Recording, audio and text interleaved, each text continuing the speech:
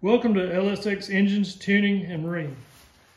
In this video, I'm taking apart a 3-liter Mercruiser 4-cylinder engine. This is the preliminary video or prior to tearing it down, just to show where things go and so they know what to do when I put it back together.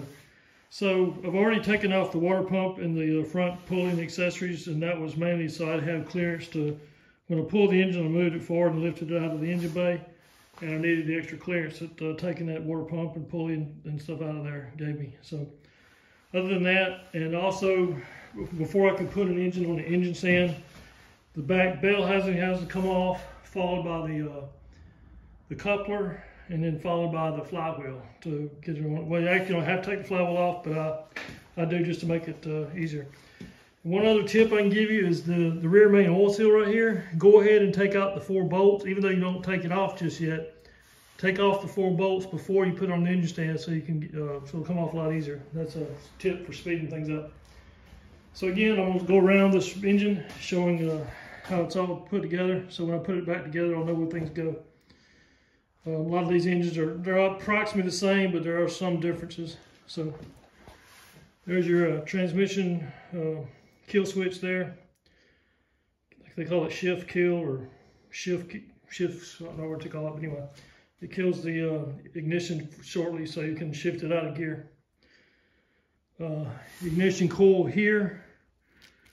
That's your coil plug wire going back to your distributor.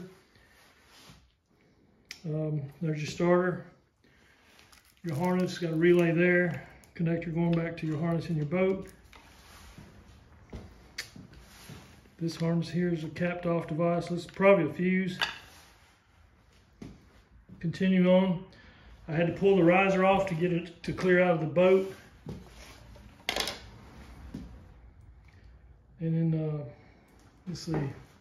This has a, I would say it's an automatic drain system, but you have these 2 lines. This line here goes up here and comes out of the block, so it drains the block. There's no valve here, it's open to this hose. This hose stays full of water all the time. And this other hose is what drains your exhaust manifold coming off right down here. I'll do a little bit better video of that later. But what these do is these come up and they attach right there and right there. And you see the rubber seal. So when they're attached, they seal the water. And when you want to drain this engine or winterize it, you just push these buttons in right here and it frees up the connection there. And then you just drop the 2 hoses and it drains your engine into the bilge of the boat. So that's an interesting way of draining these boats, the 4-cylinder boats. Those 2 connectors there went to your reservoir, your oil reservoir. Still haven't taken any of the harness off the back of the alternator. All I've done is take the belt off. By the way, there's no pulley. For those who've not done this before, there's no bolt that holds this harmonic balancer on the front pulley.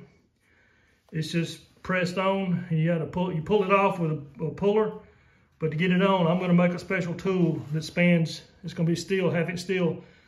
It spans from this bolt across to that bolt. And it looks to me like, if you back up, they're just in line with each other. So I'm going to make a tool to help, with a bolt that pushes this thing back on using this bolt here and that bolt there. Because otherwise you're not getting it back on, or you'd have to hammer it on. I don't think that's a very good thing to do. So again, this is the first video, first walk around inspection. Make sure I've covered everything. There's your carburetor up here. Come back around this way.